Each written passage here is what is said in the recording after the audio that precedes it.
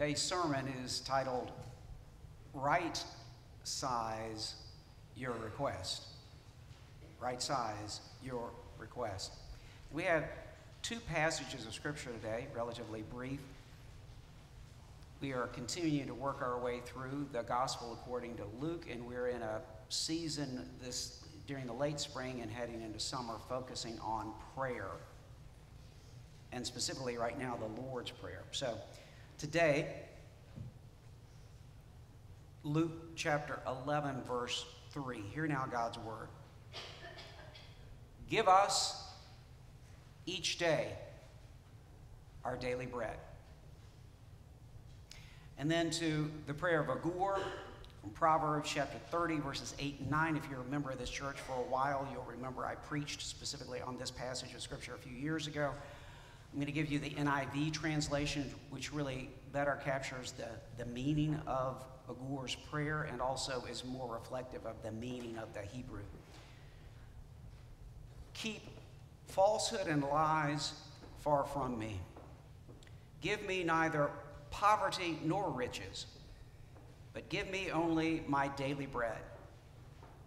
Otherwise, I may have too much and disown you and say, who is the Lord? Or I may become poor and steal and so dishonor the name of my God. This is the word of the Lord. Thanks be to God. Friends, the grass withers, the flowers fade, but the word of our God will stand forever. Amen. Well, it's a common problem with Americans. I'm just going to be honest. I am an American. It's a problem with probably with humanity in general. Let's be honest. We're fallen people. But I really see it a lot in America. Have you ever heard the saying, your eyes are bigger than your stomach? Eyes bigger than your stomach. Have you ever, maybe when you guys were in France, at a restaurant, maybe eyes bigger than your stomach. You go to a party. Anybody ever been guilty of that? I'm going to go ahead and confess it up front. I don't know if anybody else here has ever had eyes bigger than your stomach. Anybody else here willing to confess this? Eyes bigger than your stomach.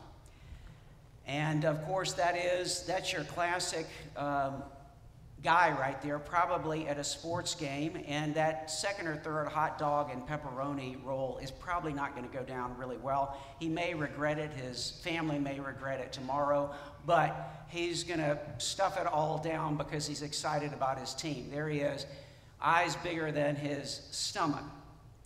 Now, this leads to problems. At the literal physical level, heart problems, right? That is not good for your heart. All that food, all that overflow of food, all that stuffing is not good for your actual physical heart, your cardiology. But of course, the problem goes deeper than that, and that's where we're headed today. The spiritual heart trouble of eyes being bigger than what you should be looking for. That's the real danger. Spiritually, I would tell you pastorally and theologically, the danger is grasping at and clinging to more than I'll take with me when I die. How much of this stuff are you going to take with you when you die that you're holding on to right now, that you've just got to have, that you've just got to, and if you don't have it right now, you're coveting it? But any of that stuff you're coveting, is it going to go with you when you die? No. You don't take anything with you. So that's a real danger spiritually of souls trying to grab at stuff that they're not going to take with them when they die. It's not going to help them out at the judgment. And even that your soul cannot handle right now. Let's just put death to the side for a moment. According to God, your soul is not designed to have everything and be grabbing it more and more. That's not good for your soul. That's not good for your character. So, right size your request. Right size your request is today's sermon. Now, related to and based off of Jesus' teaching for us in prayer, I've added another prayer that coincides with what we're focusing on today. And this prayer goes like this, and you have a fill in the blank in your sermon notes. So if you're following along in the sermon notes, you want to make sure you can fill in the blank. And this is one of the easier fill in the blanks that I'm ever going to give you. We'll see how smart you are. Okay, so here we go. Father, lead me to trust you. This is a prayer. Father, lead me to trust you. And therefore, do what to my eyes, my desires, and my requests? Anybody remember the sermon title? I've said it to you about 3 times now. What goes in that blank? Right size, my eyes. Right size, my desires. Right size, my request. So I'm going to give you an even easier fill in the blank. It comes next. Jesus teaches us to pray this way. Father, give us each day our what? Can anybody fill in that blank? I hope you can. Daily bread. Now this, as it turns out, is our number one, our very first and number one personal supplication petition. As you've heard me preach through the Lord's Prayer so far, you know I've assigned this title. This is not something that everybody gives it. I just kind of came up with this. This is the first of our supplication petitions. In other words, now we're at the stage where we're asking God. You ever heard the word in like church called supplication? It means we're asking God to supply us. Okay? Now we're at the supplication petitions. Remember the pattern that Jesus teaches us to pray. This is essential for your faith life as well as your prayer life. Okay, remember the pattern. We've learned this over the last number of Sundays. And if you've missed Sundays, you've got to go back to the previous Sundays and listen to the sermons because they all pull together and take you through teaching you what it means to believe in Jesus, to follow Jesus, and to pray in the way he's teaching you. So remember the pattern, though. In general, let me give you the overall pattern. We start off with the address. And the address is not to ourselves. We're not praying to ourselves. We're not praying to some number of gods out there that we don't know and just kind of throwing spaghetti up on the wall and hoping something hits. We are specifically turning to God, our Father, and praying to him as our trusted Father whom we obey and listen to in our prayer. So remember, the address is to Father. Now next, we spent a couple Sundays on this. So again, go back to these sermons if you missed them. We then come to be what I'm calling adoration petitions. Or you could say adorational petitions grammatically if you wanted to. But these are adorations even before and beyond when they're petitions. We're not bossing God around with these prayers. We are saying, calling on the glory of God's name, that it would be upheld as holy. Remember, we preached about that. You can dig into that from the previous sermon a couple weeks ago. And then last Sunday, the gospel revolt. Remember the gospel revolt? Pray your reign come, your kingdom come. So those are the adoration / petitions. But now finally, we come to see these supplication petitions. In other words, we're personally asking God to supply us now. When we finally get to our personal request, you're going to sit there and ask probably, why this one? I mean, think about this.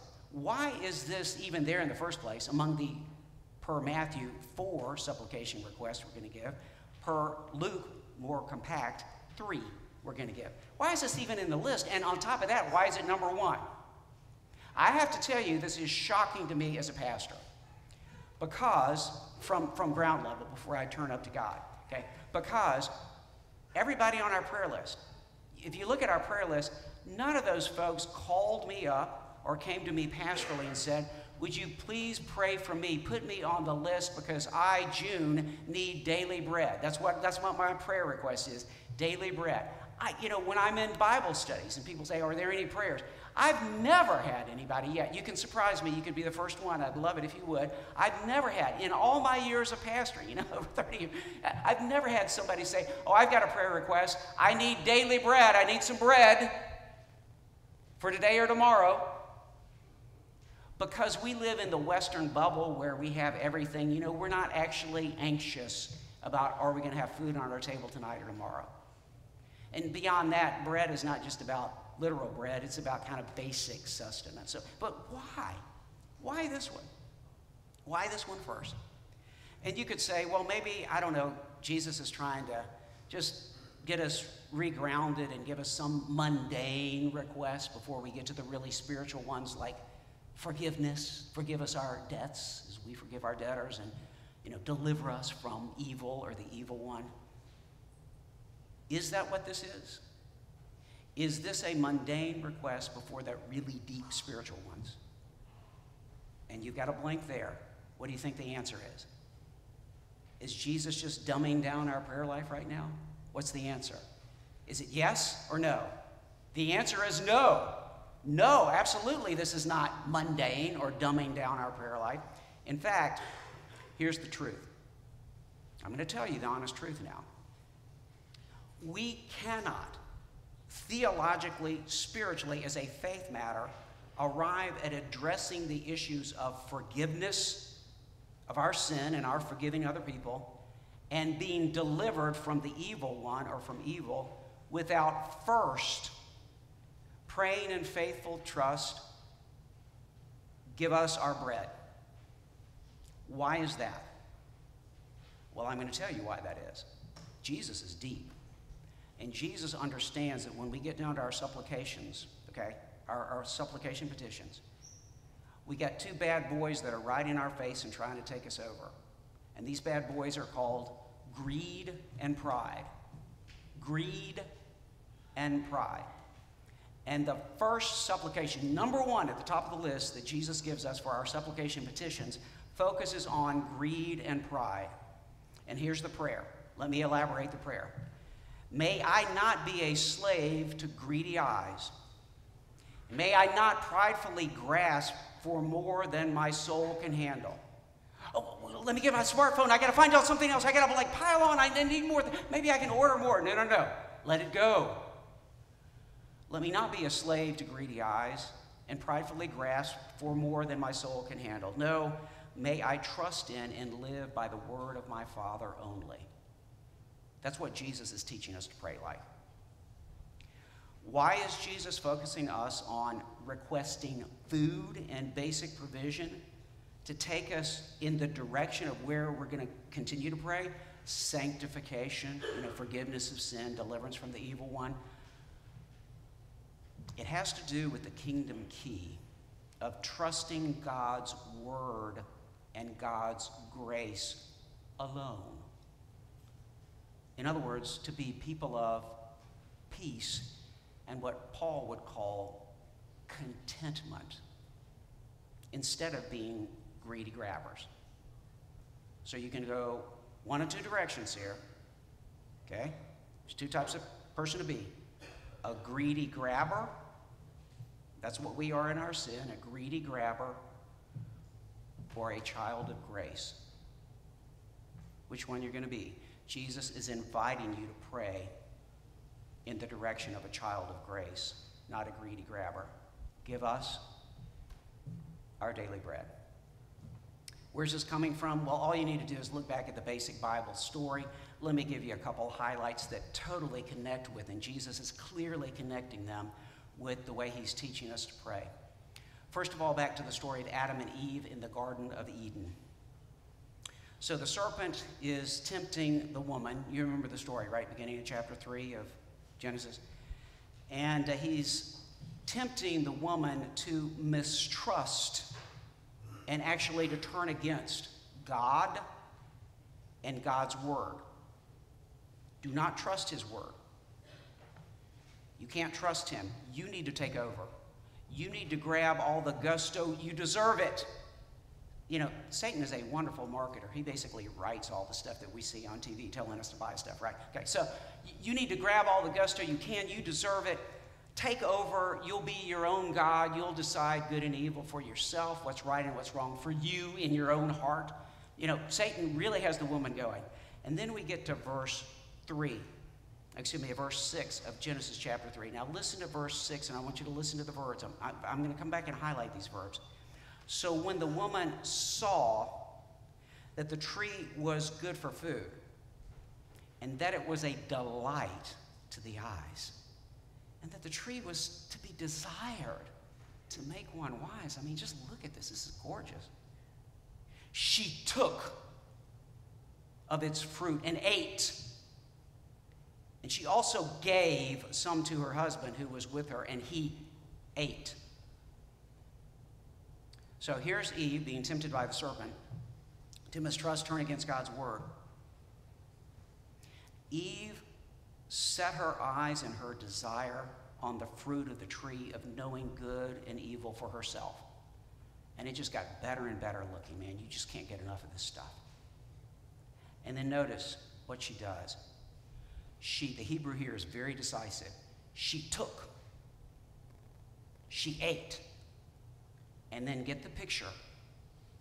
She takes and feeds her husband. She, the creature, the woman, gives the food to her husband, and he eats. You understand, we just had a major revolution here. Now, just the first part of that story, you understand, in Genesis, who feeds us at the beginning? God. God only. How does he feed us? How does he create a garden where we can eat to our heart's content and he's going to provide for us? How does he do it? By his what? Does he come down and grow everything? No, by his word. Are you with me on this? To be a person of faith, we are fed by and under the word of God. But now all of a sudden we have a creature, the man's woman, who's going to give him the food she's picked out, and he eats. Everything is turned on its head.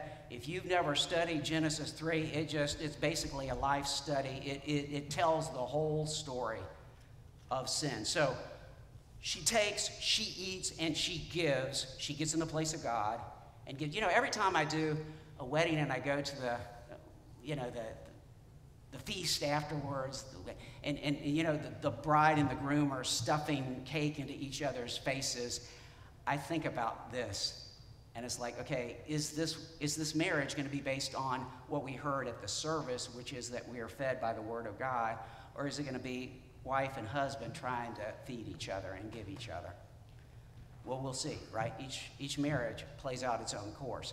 Manna, daily bread in the desert. Now, if you didn't get the Eve story, you got to get this one. This is obvious. Jesus is totally connecting with the manna story of the Israelites, the Hebrews in the desert. God's word, when God provided manna to the Hebrews in the desert, called for a faith response to his gift, to his grace. And the faith response was this: seek and take only a daily portion. Only. God said, here are the rules. There's going to be a lot of manna. And by the way, the color of it is going to reflect a color of a jewel that was in the Garden of Eden. I mean, so it's really interesting going on here. And the rule, God said, is you take only 1 day's worth. And for the Sabbath, because I don't want you working on the Sabbath, you'll take 2. And the bread will last that, for that second day for the Sabbath. But otherwise, you only take 1, okay? Why is God doing this? Well, as the Lord God explains to Moses, this is from Exodus chapter 16, verse 4, then the Lord said to Moses, behold, I will rain bread from heaven for you. And the people shall go out and gather a day's portion every day, just a day's portion. Why? That I may test them whether or not they will walk in my Torah, my instruction. You going to live by my word, or are you going to do it your way? Daily manna is the test. And then, of course, we get the reiteration by Moses in Deuteronomy 8, verse 3, which Jesus cites. Jesus claims this verse and claims the meaning of this verse as he withstands the temptation of the devil in the desert. Deuteronomy 8, verse 3. He humbled you, Moses said, and let you be hungry, and then he fed you. Okay? Not your wife, not your husband. And he fed you with the manna which you did not know, nor did your fathers know. Why? Why do you do this? So that he might make you understand that man shall not live by bread, and the Hebrew here is lachem. It means bread, but it also means like food in general. By bread alone, but by every word, the bar, that comes from the Lord's mouth. This is the verse that Jesus cites in withstanding the temptation, the onslaught of the beginning of the temptation with the devil in the desert. And so Jesus teaches us to pray also. Give us our lechem in the Hebrew, right? And I love this. Margot Swain just happened to give this to me yesterday. It's from the early 1900s, and it was done by the Baptist Church, not here locally, like the National Baptist Church. And it's a little child's Bible and devotional called Daily Food. Daily Food. I am the bread of life underneath. So that's what we're called to pray for. But let me get you in the weeds for just a minute, and it's going to help with 3 ways I'm going to ask you and invite you to see what this prayer means in different dimensions and different directions. So Jesus teaches us to pray, give us our, and in the Greek, in Matthew and in Luke, it's an odd term.